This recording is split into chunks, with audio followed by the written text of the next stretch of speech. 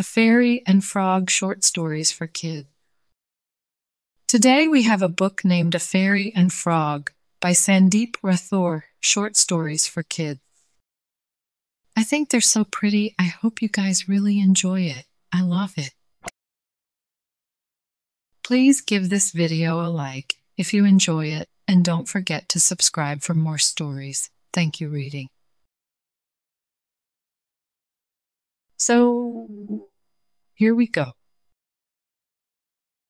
Frog and Beautiful Fairy. Who said, "Cannot marry"?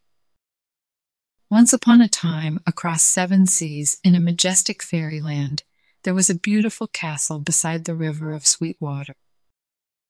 And this charming castle was the home for 3 fairy sisters, whose names were Shine, Bright, and Grace. Shine was the eldest, and Grace was the youngest. Every morning when the sun was just rising up, Shine and Bright left the castle and flew away for giving their blessings to the children who were in the grave need. The youngest, Grace, remained in the castle. And the reason for that was her broken wings. She was born that way. In spite of the treatment of Panacea of the fairyland, her broken wings couldn't be healed. She would sit at the window and look at the river. The window of castle had a clear view of the river, of which flowing water made a beautiful music, and little Grace would be lost in the music, thinking about her sisters. It was just like any other day. Her sisters were out, and she was sitting at the window gazing at flowing water of the river. In the morning, she had a row with her sisters. She wanted to go with them. But, like any other day, they refused on account of her damaged wings. Little Grace was feeling low, sitting on her chair, looking at the river.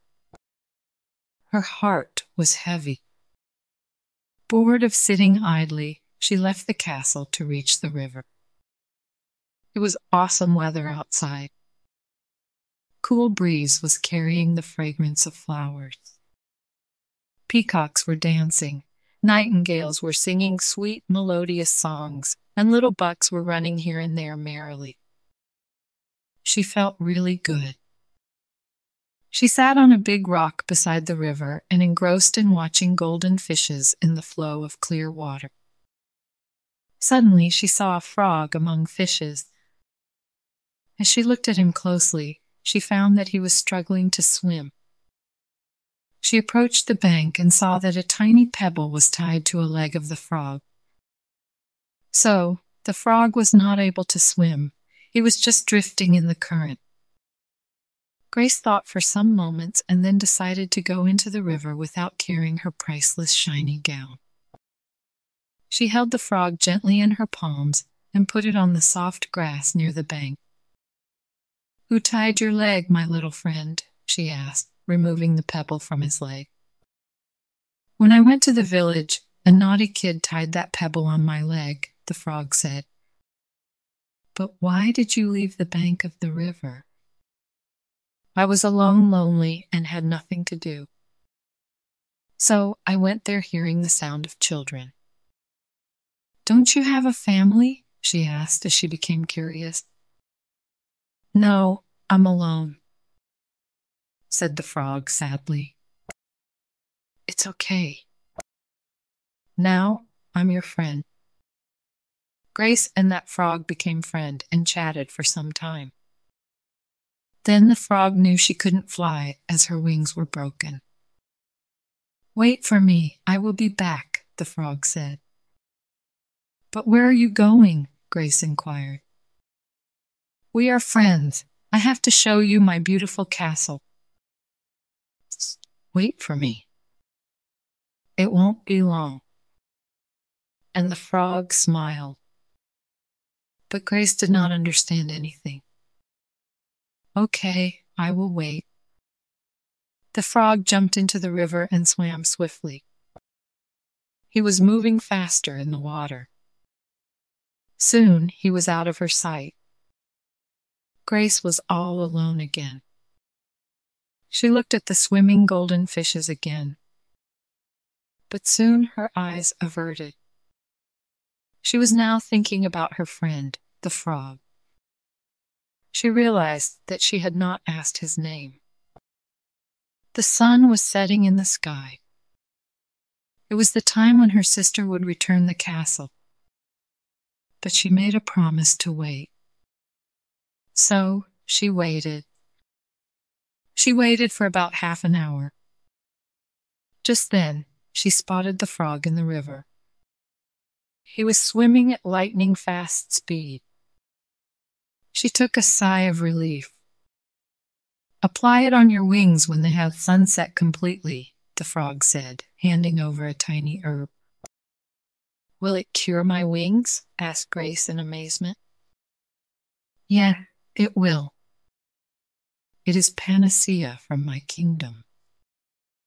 It cures all diseases." "Your kingdom?" Grace was puzzled. "Leave it. Apply the medicine. The sun is not in the sky."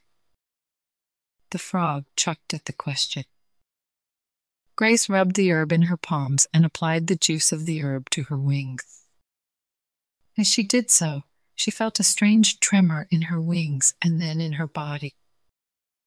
The next moment, the biggest magic happened. Her wings, which couldn't be treated by the panacea of the fairyland, became perfectly all right. And she felt a strong urge to fly. She was so happy that she didn't know what to say to her friend. And the frog was smiling, looking at her face.